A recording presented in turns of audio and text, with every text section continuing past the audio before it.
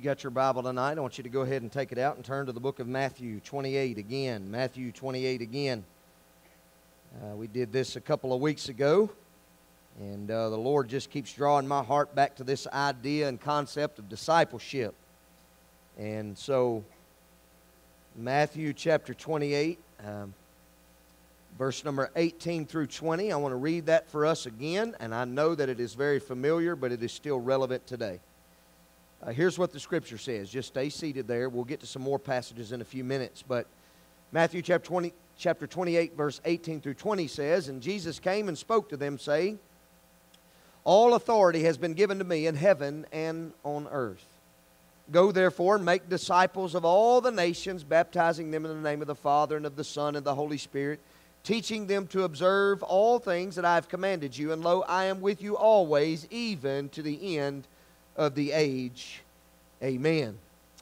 Father, we ask you to speak to us tonight. Lord, I pray, God, that you would guard our minds as we hear something so simple, yet so often we hear it, that you would guard our minds to continue to receive it. I pray, God, that you'd give us a fresh word tonight, an encouragement tonight. I pray, Lord, that you would help us to be about being disciple makers. Speak to our hearts tonight in Jesus' name. Amen. I heard a story. It was about this zoo somewhere. I don't even know where it was at, but true story. And in this zoo, they had a bunch of elephants. And the elephant population began to grow rather large to where it began to be overpopulated with all of these elephants. And so the biologists and stuff got together and they said, we're going to have to do something about this because we're not going to be able to take care of all of these elephants, so something has to happen. And so what they started doing was they started getting rid of the older elephants. And so as they began to get rid of the older, particularly the older male elephants, something crazy began to happen. After a few months of all of these male older elephants being gone, the younger male elephants began to be very rambunctious. They began to get wild. They began to get crazy in there. They started tearing up the zoo. They started tearing up the place. So the biologists came back together and said, hold up, time out, wait a minute, this ain't going to work. This formula that we've gotten to get rid of all of these older elephants and just leave the younger, more healthy elephants, that's not working. We've got to do something. And so they started slowly but surely taking other male older elephants and putting them back into the zoo. And it didn't take but just a little time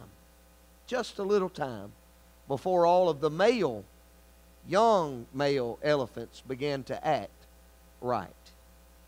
So, preacher, why you tell that story? I tell that story because that's a story of discipleship. That is a story of the younger needing the older. Amen? To help pour wisdom. I mean, I'm sure it didn't take but a few weeks for a younger elephant to get out of line and the older elephant to hook him one good time, and he realized that ain't good. And so it's a picture of discipleship, and certainly you could use that as a picture of the male leadership role as well, but it is a picture of discipleship. Listen, discipleship is important in the life of the church, and I'm convinced I'm convinced that a healthy church is a church that has all ages of people. That's what I'm convinced of. I don't ever want to be a person that promotes only a church that would have only young people. I don't want to be a person that would promote a church that only has older people, that only has middle-aged people. I want to be a pastor that promotes a church that would have all age groups of people, because I believe that all age groups of people are necessary for the body of Christ to be healthy.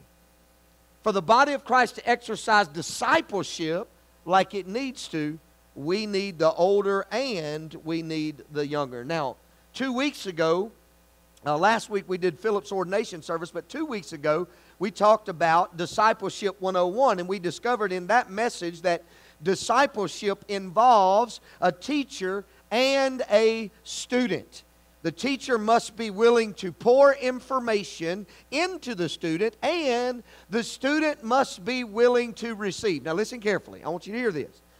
In order for you to walk away tonight, having been better by being here, you have to have been willing to listen. Amen? I have to have been willing to pour something out, and you have to have been willing to listen to what I'm pouring out. And so it is a student-teacher relationship at this time. Now, there are times whenever I'm the student, you're the teacher. Does that make sense? Everybody picking up what I'm putting down? But in this moment, I'm the teacher, you're the student. And in order for you to receive that which I'm pouring out to you, you have to be willing to listen. And so we see that in the process of discipleship. And of course, we talked about last time that we know that the teacher carries a greater responsibility in the sense that he is the one that is setting the example to the student. So it's important how the teacher conducts his life. It is important how the teacher lives, breathes, walks, talks, and all of that good stuff. So listen to this. We talked about how it was important that the teacher be faithful to spend time with God personally in His Word, and that it is important for that teacher not only to spend time in God's Word himself, but to be able to pour that Word out on somebody else. Amen?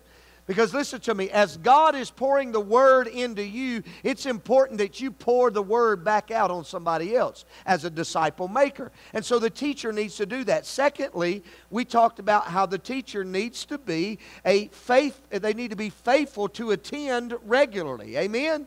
I mean, it's just important for a person who desires to be a disciple maker to be in that place where they are gathering together to worship Jesus together and be equipped, right? So it's important for them to faithfully attend. It's also important for them to faithfully invest intentionally and carefully, methodically into the life of someone else. And then we also talked about they had to be faithful to continue growing as a disciple themselves. If you ever get to the place to where you think you got it all figured out, you're in a bad spot. If you ever get to the place to where you feel like you can't learn something from somebody else, you're in a bad place, a really bad place. So as a disciple maker, we've got to make sure that we are continuing to grow. Listen to this. It's through the disciple maker's effort to grow in their faith that the disciple, the one that they're discipling, sees what they have the potential to become. See, as a disciple maker, you ought to be pouring out things into someone else. They ought to be able to watch your life. And as they watch your life and they listen to you and they learn from you, they ought to be able to look at your life and say, man, I could become like that if I would just listen and I would learn and I would exercise obedience and faith. You say, preacher, I don't know about all that. Well, Paul gave us that illustration in 1 Corinthians chapter 11, verse 1. Paul's the one that said, imitate me as I imitate Jesus. So Paul was not afraid to tell people, hey, you watch me and do what I do. And the reason he wasn't afraid to do that is because Paul knew that he was trying to do what Jesus was doing. And so whenever you're living that kind of life and you're wanting to be a disciple maker and invest in other people, you don't mind saying, hey, watch me do what I do, not because I'm all of that, but because I'm trying to do what Jesus wants me to do. You say, preacher, what if I tell people to watch me and I mess up? The Bible's got a remedy for that. It's called repentance. It's called let them see you repent. Let those you are discipling see you repent and get back to where you need to be. And in doing so, what you have done is shown them how to repent and get back to where they need to be when they mess up. Because can I get a witness? We all gonna do something dumb. Amen. Look at your neighbor and say, you already have. That's right. So we made this statement as well. We made this statement that the beauty of discipleship is that you get to help someone else look more like Jesus. And that is a joy, amen? So that's what we talked about in Discipleship 101. So I just want to give you a little nugget on Discipleship 201. So I'm bringing all you college folks back to college, right? Discipleship 201. So I want us to look a little bit deeper at this idea of discipleship and see how we can help the younger generation, those of us who are not in the younger generation anymore. Maybe we can learn some things about how to disciple those who are below us in age and maybe in spiritual maturity. So we've got a pretty clear-cut instruction in the book of Titus of how the church is supposed to be set up, how the church is supposed to be run, how discipleship is supposed to be practiced in the church. Now keep this in mind. The book of Titus, the Apostle Paul wrote that to Titus, who is a young preacher who he released, okay? He released him to this place, this church in Crete, that he might set in order the church so that the church could be effective disciple makers, that it might impact and advance the gospel of the Lord Jesus Christ. So I want to read Titus chapter 2, verse 2 through 8. It says, "But as for you, speak the things which are proper for sound doctrine. Teach the older men to be temperate, worthy of respect, self-controlled or sober, and sound in faith and love and endurance. Likewise, teach the older women to be reverent in the way they live, not to be slanderers or addicted to much wine, but to teach what is good. Then they can urge the younger women to love their husbands and children, to be self-controlled and pure, to be busy at home, to be kind, and to be subject to their husbands, so that no one will malign the word of God. Similarly, encourage the young men to be self-controlled. In everything, set them an example by doing what is good. In your teaching, show integrity, seriousness, and soundness of speech that cannot be condemned, so that those who oppose you may be ashamed because they have nothing bad to say about you or about us." Now, when you look in that passage of Scripture, here's what you're going to see. Y'all ready for it? You're going to see discipleship, discipleship, discipleship, discipleship. That's what you're going to see. In setting the church in order, it's all about discipleship. So as you look at discipleship, what does this say that the older men ought to do? Number one, they ought to be temperate. They ought to be temperate. They ought to be mild-tempered. Amen? Now, how many of y'all find it difficult sometimes when you're dealing with a younger generation to be temperate? Anybody? Amen. Thank you, Brother David. You the only one. But now y'all like, oh, whoa, yeah, we talking about men right now, Melissa. Well, yeah, see, all the ladies like, ooh, me too. I'm like, we're not talking about you yet. So the men are to be very temperate. They ought to be mild-tempered. And the reason for that is because those that you are discipling as an older man, they're going to do things that are going to be frustrating. They're going to do things that are just, for the lack of a better Greek word, that's ignorant. Amen? They're going to do some ignorant stuff. And so you've got to make sure that you exercise mild-temperedness so that you can deal with them and help them move from where they are to where God wants them to be. And then the Scripture says that the older men ought to be worthy of respect. Worthy of respect. You say, preacher, what on earth is that talking about? Well, it's just simple. It's living your life in such a way that when others look at you, they respect the way you live. They may not agree with everything that you agree with, but they respect you because you have lived with honor and you have lived with integrity. And so the older gentlemen ought to live that way. They also ought to live self-controlled. They ought to be sober, it says. Self-control, that simply means that they ought to be guided by the Holy Spirit of God. Because the fruit of the Spirit is self-control, and so if they are encouraged to be self-controlled, then they ought to be following the Holy Spirit of God so that they could obtain the self-control. Has anybody in this room ever withstood the Holy Spirit, said no to the Holy Spirit at a moment of frustration and anger, and all of a sudden you lashed out and it wasn't anything closely resembling control? Amen. Praise God. At least we don't have a bunch of liars in the house tonight. Amen. So they ought to be self-controlled. And then he goes on to say this, that they ought to be sound. They ought to be sound in their faith. I mean, listen, when we say sound, here's what I think about when I think about sound. I think they ought to be, number one, sound in their doctrine. Right? Sound in doctrine. Sound in their faith. They ought to be steadfast, rock solid in their faith for the Lord Jesus. They ought to be sound in love. They ought to be sound in patience. In other words, they ought to be able to exercise and be really good at exercising patience. And that comes in handy because, let's just be honest, the older gentlemen in the body of Christ are the primary example setters. Are they supposed to be? Amen? Can I get a witness? That was a good place for y'all to say amen, especially the men that are older gentlemen. Right?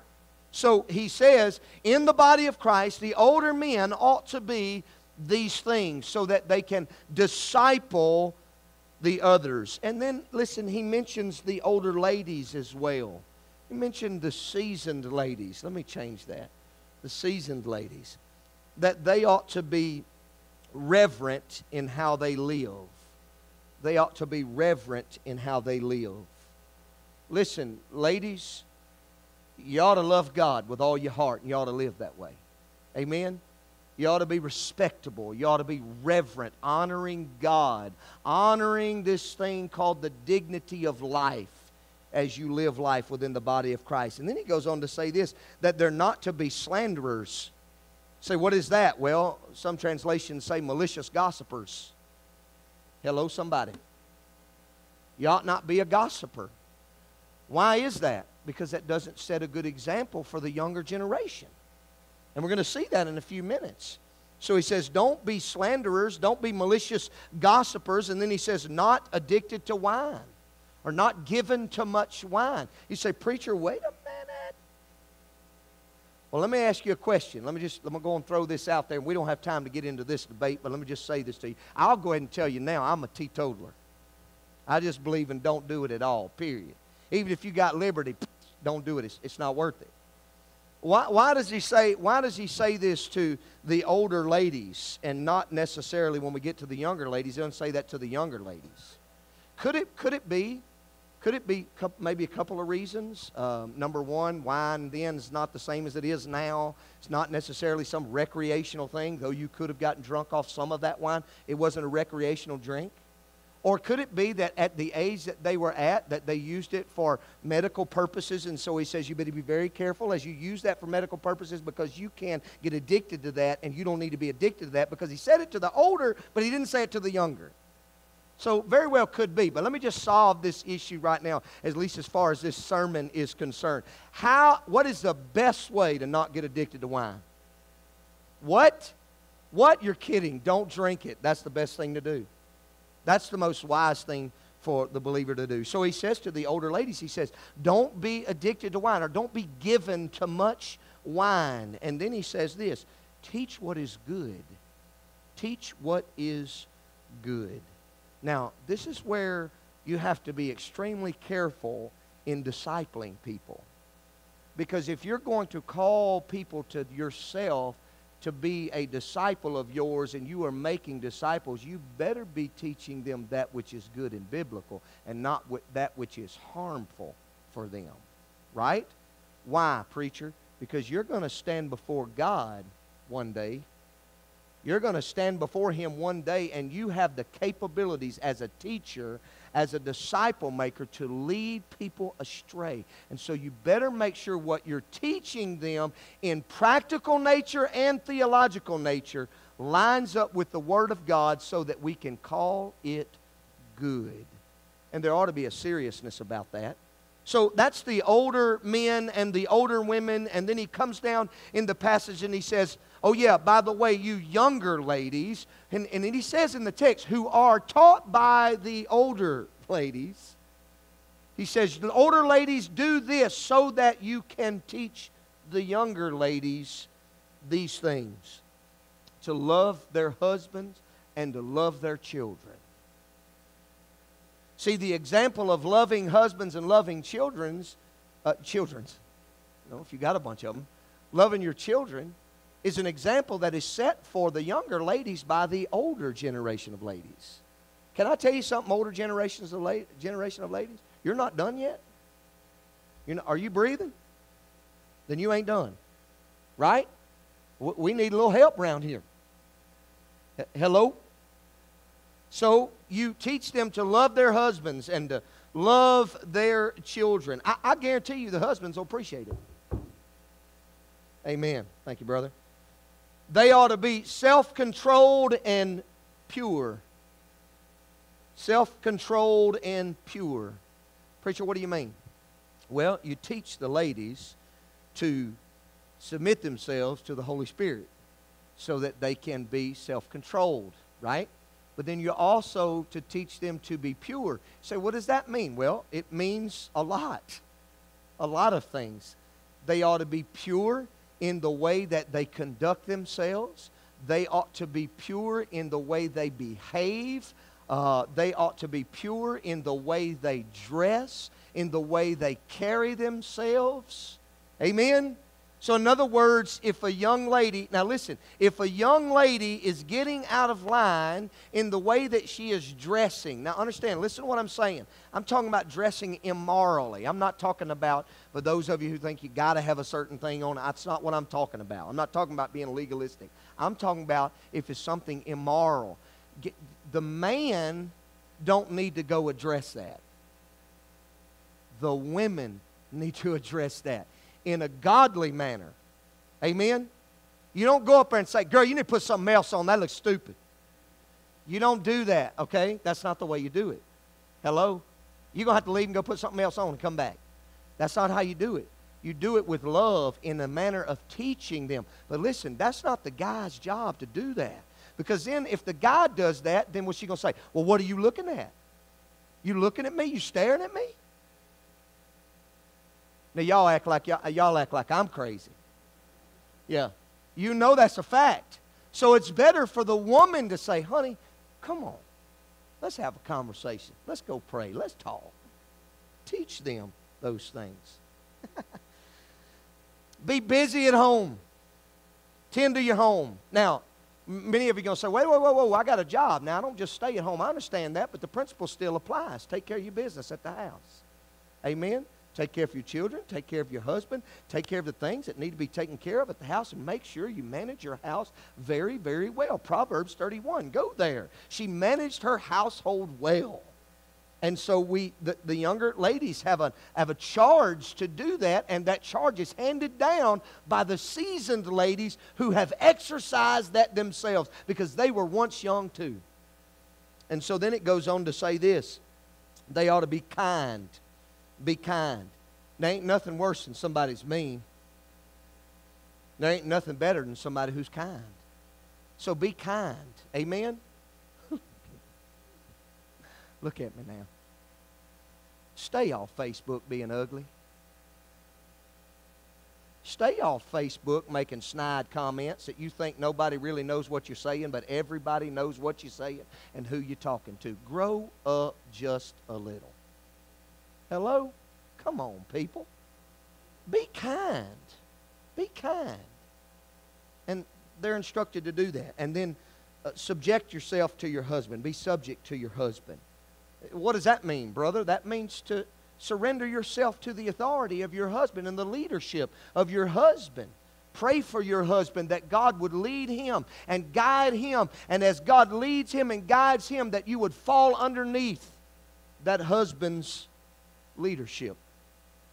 So that's the young ladies. So the older so you've got the older men teaching the younger men. You've got the older ladies teaching the younger ladies. Now, watch this. Why is all of this important? He says it when he's talking about the younger ladies. He said, this is important so that nobody will mock the Word of God because of your actions. So in other words, if you're being taught those things by the older generation of ladies, they are discipling you to act in this manner, and yet you're not acting in this manner, what you're doing is you're making a mockery of the Word of God. You're making a mockery of the church of the living God. When you get to the young men, it says that the young men who are taught by the older men, they ought to be self-controlled. You kind of see that self-control thing a lot, right? Walking in the Spirit. They ought to do what is good. Same principle applies there to the younger women. They ought to do what is good. To the older ladies and the older men, do what is good. They ought to teach with integrity and seriousness and soundness. So they ought to live a life that is a life of integrity, a life that if they are teaching the Word of God to their children, they are teaching the Word of God to other people, that they are teaching that Word with integrity, with seriousness, and with sound doctrines. Why are they to do that? The Bible says, so their actions don't condemn them. So their actions don't condemn them. So when you look at all of this, and I'm trying to scurry along, but when you look at all of this, and all these areas of discipleship, you look at it, and it's almost as if God has some sort of expectation for His followers, doesn't it? Look like y'all alive out there today. It's almost like God expects something of us. After He saves us, He kind of expects us to actually walk in the manner that He wants us to walk in. I mean, that's what it seems like to me, and the reality is He does. God does want us to act in the manner that He wants us to act. He wants us to disciple in a manner that He wants us to be discipled. He doesn't say in 1 Peter 1:16, be holy, for I am holy for nothing. He has an expectation of you and I becoming more and more and more and more like Jesus. That's pretty clear to me. You can see this expectation all throughout the Scripture that God wants us to strive toward holiness. And we certainly see the idea of discipling people toward holiness.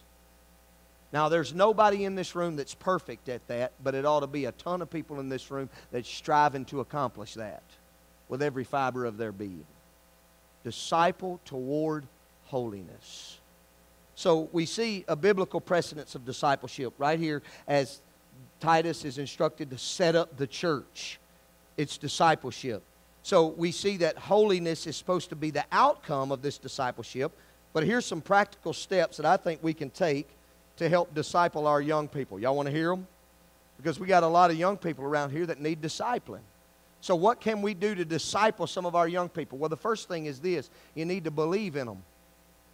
The first thing we got to do is believe in them, right? I mean, we live in a world that is so crazy and it's so just out of kilter. A lot of stuff is going on, and we've gotten to the point to where we don't even believe in young people anymore. Well, we ought to get to the place to where we believe in them. We believe that God will do something with their life. And when we get to the place to where we believe in them, we've got to help them believe in themselves. See, there's a lot of young people that God could do great things with, but they don't have confidence. They don't believe in themselves. They don't believe that God can do something with them. And so you and I need to disciple them to the point to where we believe in them and we help them believe in themselves. And then we need to equip them. We need to equip them. Give them everything they need, man, to do what God has called them to do. Can I tell you, it is a joy. It is one of the joys of my life to try my very best to equip other people to do stuff. It is. It really is. I love it. I love it. And I love to watch when you try to equip people to do what God's called them to do, and then they branch out and start doing it. You almost sit back like a daddy and you go, I'm proud of that. You know? It makes you feel good. It's a process of discipleship. So you believe in them, you help them believe in themselves, you equip them, and then watch this. You release them. You release them.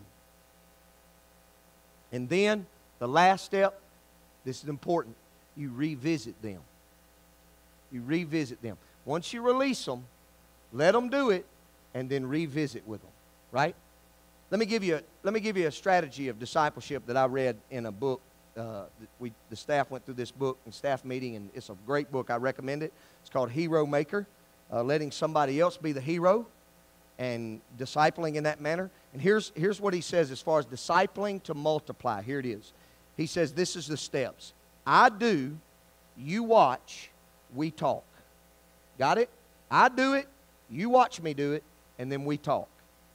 The second step is I do, you help me do it, then we talk. Okay? I do, you help me, then we talk. Third step is you do, I help, we talk. Fourth step is you do, I watch, we talk. The fifth step is you do, somebody else watches. That's pretty good, isn't it?